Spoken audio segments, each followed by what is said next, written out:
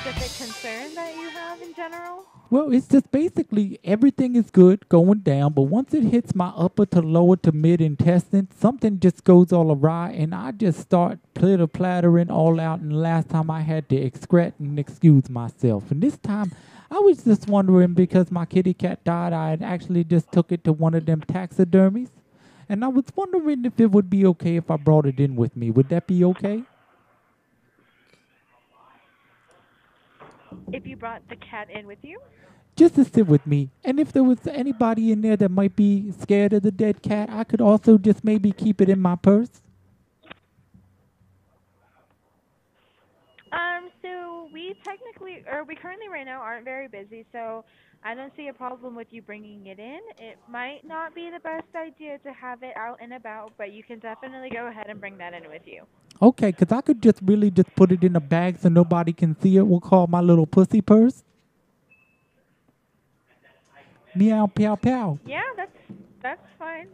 Well, I was just wondering if maybe this time I could bring the cat in now that I know that it is alive, because I have already dealt with my grievances and I think now it's time to let go. And so I was wondering if I could just cook the cat with you guys there.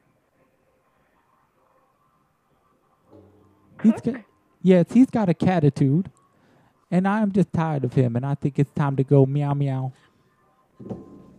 Bye-bye. Yum yum. No, I'm sorry, you can't. It's okay. I just started eating him raw right now while he was still alive running around. And I was trying to make like maybe a pussy pie. The call center said you had questions about our menu. Yes, that was the main question, if I could just cook the cat.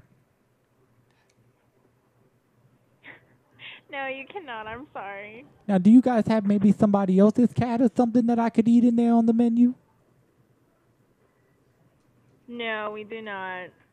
I would just like to say before I let you go that I do love you. I love you.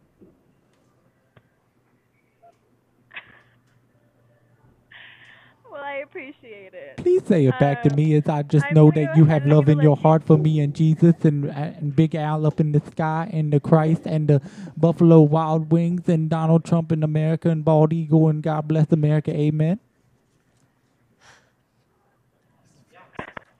All right, well, I love you too. I'll let you go, okay? You have a good one. Thank you so much, and I love you, and God bless, and all the little kiddies in the heavens and the hells, and rise up with the angels and Satan and hail the devil, and good night. Hail Satan. Good night. Good night. That's good. Finally. Say that you love me. We always get one, guys. We always get at least one I love you. Not always, No, but we we don't. try. I was just saying, that's absolutely Not not always. true at all. No, Not even we close. don't.